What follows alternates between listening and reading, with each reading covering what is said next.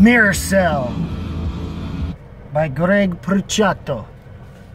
At least I think I pronounced the last name right. I've heard some people come up with some weird, outlandish ones that I don't think are correct. Hell, this sounds more correct than that, but I'm not entirely sure either, so, but regardless, it's good. Puciato. I used to say Puciato. It could be that, too.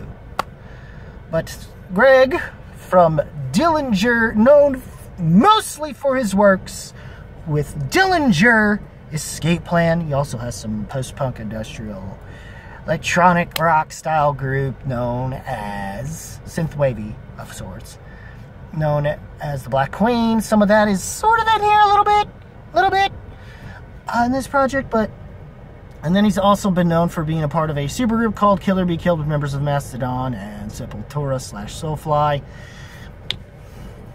amongst some other members of other bands, depending on the rotating drummers at this point that have happened within each era of the band album cycle. But this album, Mirrorcell, is a follow-up to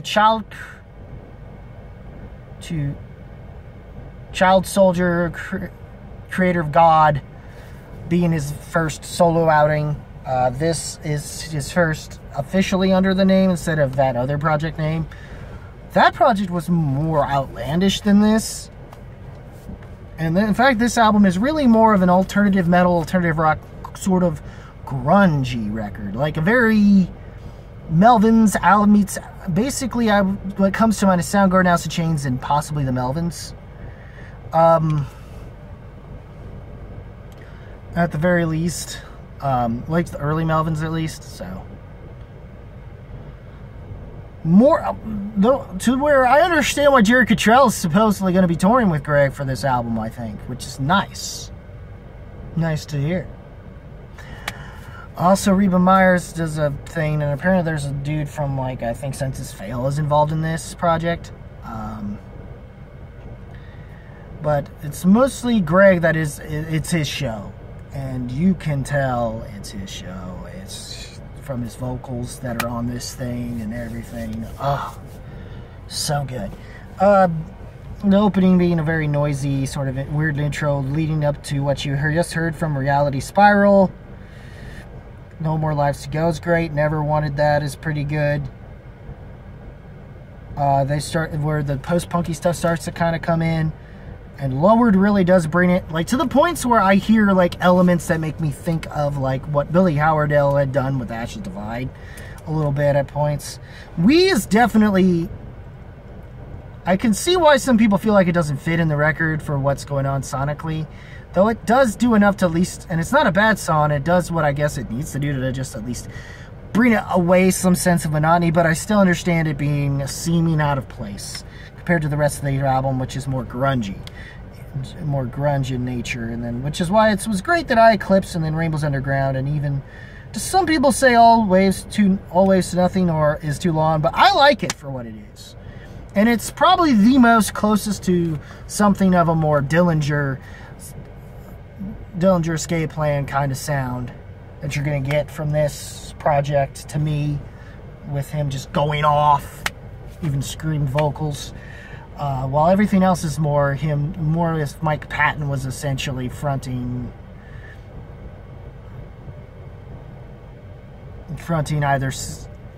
a band that included members of Alice in Chains and Soundgarden, and maybe the Melvins, which would also not be that surprising given recent stuff since Melvins have been on Patton's label IPA. So, but yeah, I've loved all these, and Lowered is not a bad. I wanted more out of it, but it's not a bad thing. Reba, and like, I've grown to like it. But for what this is, it's really, really, really, really, really, really good. Which isn't that surprising for, like, Greg at this point. I'm not saying it's on a level that he's done with Killer Be Killed, or his work with Dillinger levels of, like, masterclass. I would like it to be, but it's done in a way that's not so up its own butt about nostalgia, and it actually feels genuinely good. this grungier alt rock style that he's bringing of a lot of his 80s and 90s alternative rock influences. More so the grunge influences, of course. So yeah, hopefully, like, to me,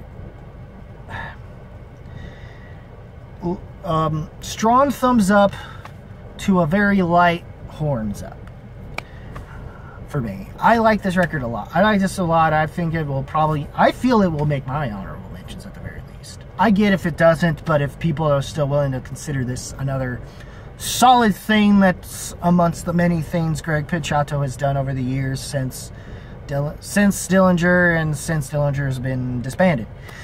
So, or defunct, or whatever word you'd like to use, hiatus, all this other stuff.